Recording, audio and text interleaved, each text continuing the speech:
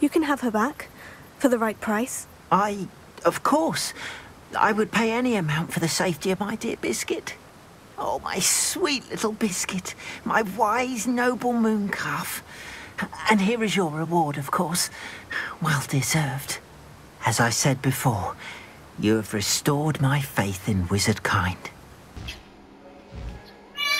Oh, shut up. It's not yours, Becca. Go away. Slow down. Flu. Yes. Got one.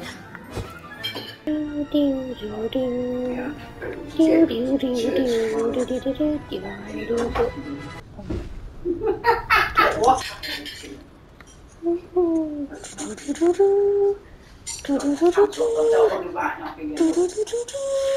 Yeah.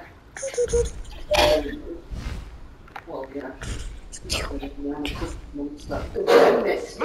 Spiders into school? I jolly well hope it was worth the months of detentions you earned yourself. Do yourself a favour and get a real pet, a cat or a toad or just something normal, for Merlin's sake. Yeah, I can get in here anytime I want now. Oh, I found one.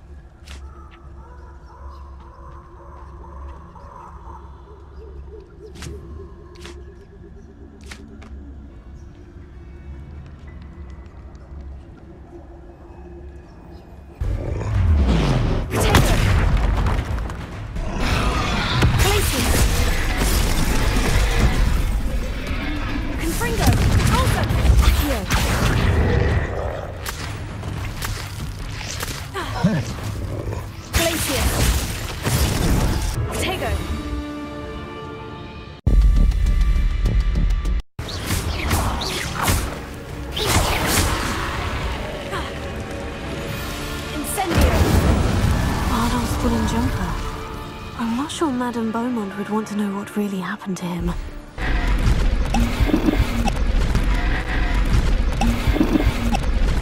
Madame Beaumont? I believe I have some news of your brother. Bardolph? What do you know of my brother?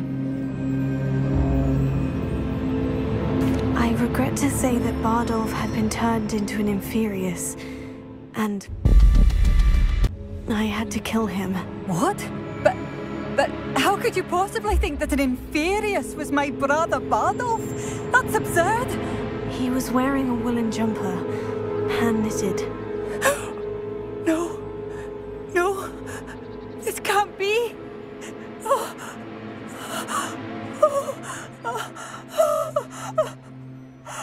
I'm truly sorry.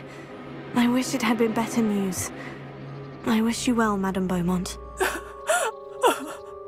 What more could I have done?